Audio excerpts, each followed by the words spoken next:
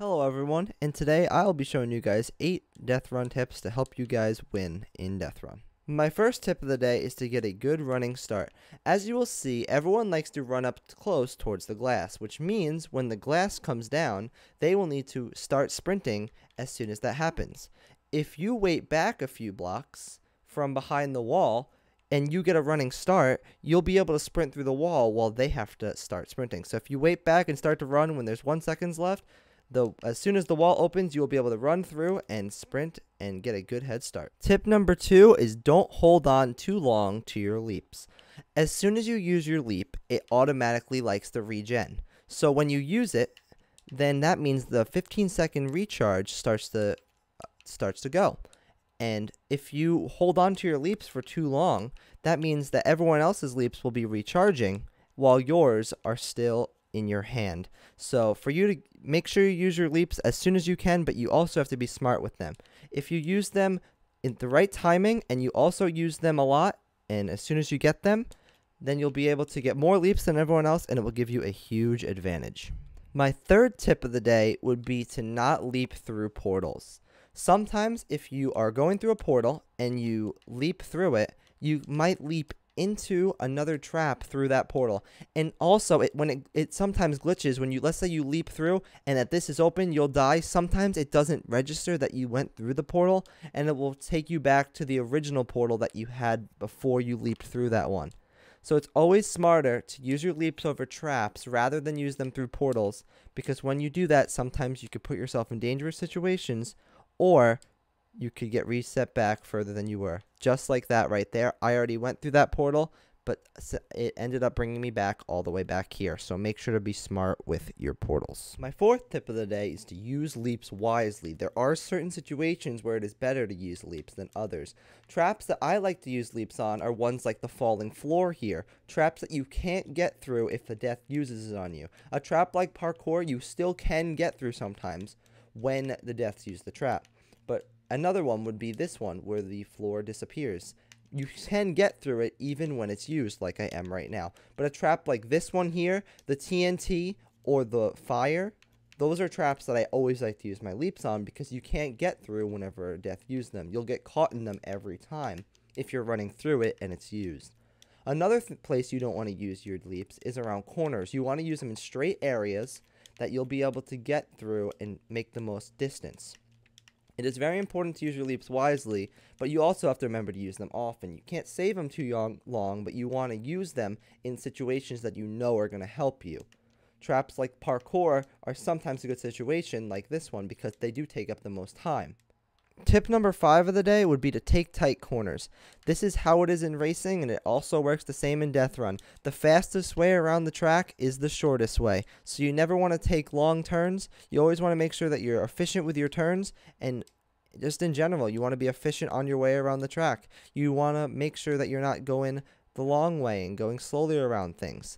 You know, the little things that you do to give you guys an edge over everyone else, whether it's, you know, taking the smart turns or, you know, doing the little things, that will give you guys the boost over everyone else that are taking wider turns. A turn that's like this one takes a lot more time to do than a turn that is like this one right here. Tip number 6 of the day is to not die. I know this is pretty self-explanatory, but there are always people that take crazy risks during the race and end up killing themselves or losing positions by taking crazy risks. If you go play a smart race and you go through making sure not to die and making sure you're smart with everything, smart with your leaps, you don't run when you see a death there on a trap that's hard to get through, you will always do well. You may not win every time because taking risks is important, but if you play a game or you go through the race and you don't end up dying, you will always end up doing well, because there will always be people that end up dying more than you or take risks that allow you to pass them by not dying. So as you can see, I'm going to be going through this race and just making sure that I don't die, and it will put me in a good position. So there is a death following me, so I need to be careful, but as long as I be careful and make sure I don't die, then everyone else behind me, they may catch up to me at some points, but by me not dying, it puts me in a really good position to get through and get to the finish. So as I'm going through right here, I have the final trap, and I'm able to win purely by not dying and being smart. My 7th tip of the day is to take smart risks. There are certain situations where it's better to take a risk than others. For example, at the beginning, right after portals. If I died here right now, it means that I would only have to make up this amount of ground because I'd spawn back in here. However, if I take a risk right at the end of a trap, let's say I go over here and I try to leap and I mess up and I fall in this water, I'll be brought all the way back to the start. So for me, I personally like to take more of my risks when I'm towards the beginning.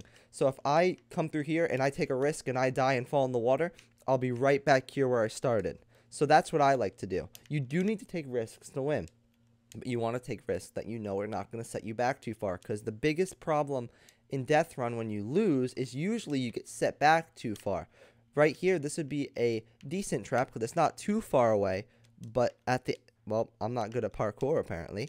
But so this trap, you don't have to travel too far like I did there. But if I died, for example, at this trap, look how far back I try to do this. I can't get it. I have to go all the way back through that parkour, which does take a long time. This would be another good leap situation like before. But you want to be smart with risks, because if your risks work out, then you're going to win. If your risks don't work out, then you're going to lose, and you're going to be losing by a lot, because risks set you back a big time if these are not done well. And last but not least would be tip number 8 is do not fear the deaths when you're alone. This tip does not always apply, but oftentimes deaths are going to aim to getting as many kills as possible because they get more XP. So if you're in a pack of one person or with yourself and there's a giant group behind you, sometimes, not every time, they will go after you sometimes, but oftentimes like that situation, they won't use their trap on you because they want to get as much XP as possible. Like I said, you can't guarantee this every time, but there are situations where, like here, I'm by myself, he used it. But earlier, he's tried to wait for someone to catch up to me, so then he could use the trap and get more XP. So like I said, this tip is not a set in stone one. It is not guaranteed, but oftentimes, deaths would rather get a lot of XP than kill off one person. So that, like I said, does not guarantee every single time, but it does work more times than not when you need to take a risk and do so. So those are my 8 tips for the day. I hope you guys enjoyed, and I hope they were able to help you out. And if you guys want to see any more tips from me from more games, I can try and make more videos on them, because I had a lot of fun making this one, and I hope it was able to help you, like I said. So thank you guys for watching. Make sure to like, subscribe, and crush the bell if you're new around here. It would mean a lot. And yeah, I really appreciate all you guys for sticking through this to the end. And I will see you guys in the next one. Goodbye, guys.